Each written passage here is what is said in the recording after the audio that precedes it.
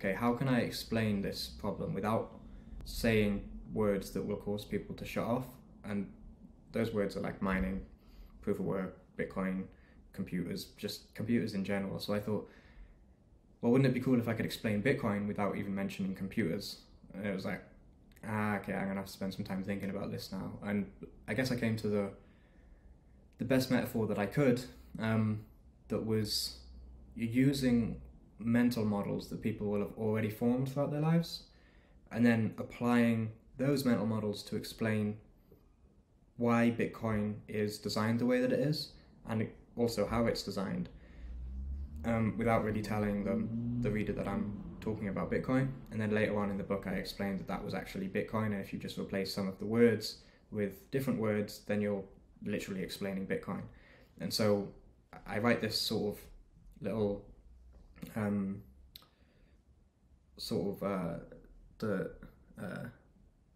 this analogy really, that's talking about villagers who go about their daily lives using money, etc., and then they wake up one morning with amnesia, they can't remember a thing, and all of their money is gone, and they have to rebuild a functioning civilization out of their village, which obviously is going to have to include trade because everybody's skills are specialized, and so they need to continue doing what they're doing and make it so that, you know, the farmers aren't the only ones that don't starve to death. And so they end up basically finding a ledger, or filing cabinet really, full of a bunch of pieces of paper where they've been keeping track of or accounting for all of the trades that they've been making amongst each other in the village.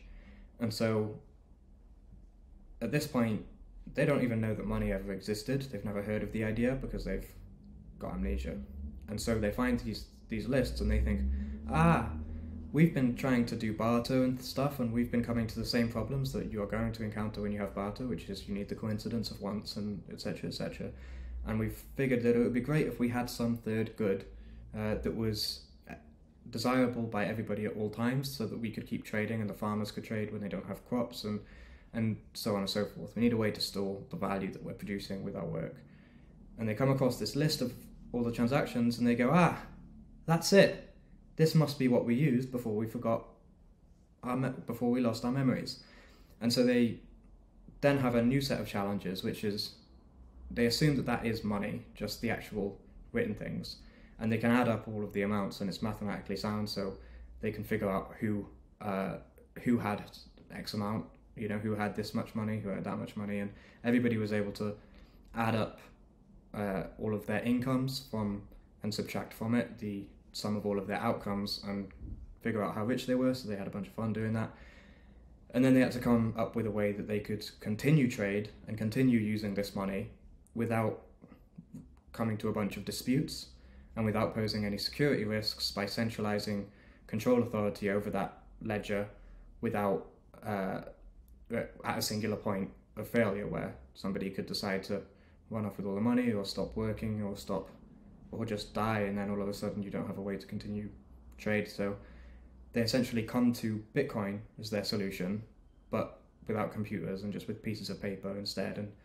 And then the villages end up being actual analogous to nodes, and the actual, obviously the list of transactions is analogous to the blockchain, and they find a way to basically have a consensus about the state of the chain of ownership by meeting at the end of every day and doing this Rubik's Cube race, and the winner of the Rubik's Cube gets to add the most recent entries to the ledger. And if you win the Rubik's Cube race, obviously you've put a lot of effort into solving your Rubik's Cube, and it also highlights how it's randomized and that the actual Rubik's Cube isn't where the value is. The Rubik's Cube is just arbitrary, and so everybody's doing this Rubik's Cube race, and the more people that participate in this race, the harder it gets to beat, and so there's the difficulty adjustment in there.